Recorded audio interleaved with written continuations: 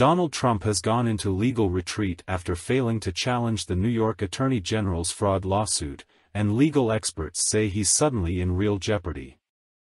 New York's Executive Law 63:12 grants state attorneys general the authority to launch investigations and initiate prosecutions, and his recent losses will force Trump to finally explain why he lied for years about his real estate portfolio at the risk of losing it all, reported the Daily Beast. The language is broad. It talks about persistent fraud and illegality, said Bob Abrams, who served as New York Attorney General from 1979 until 1993. She has the authority to protect the public from scammers. James is seeking $250 million and revoke the Trump Organization's business credentials using a state law enacted in 1956 to prevent fraud, and previous attorneys general have used it to strengthen cases scammers who targeted easy marks on their sucker lists, and other states have passed similar laws.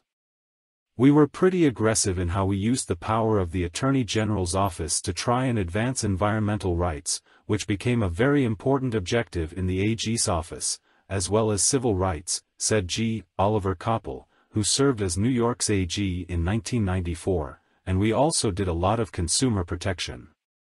There were so many abuses of consumer rights and scams. We prosecuted dozens of scams. However, James is using the law in a new way by arguing that Trump manipulated property values to get tax breaks or dupe banks and insurance companies, which her office says violated consumer protections. It's something of a stretch, Koppel said. I think the law was primarily intended to go after consumer fraud. When I was there, we certainly focused primarily on consumer fraud.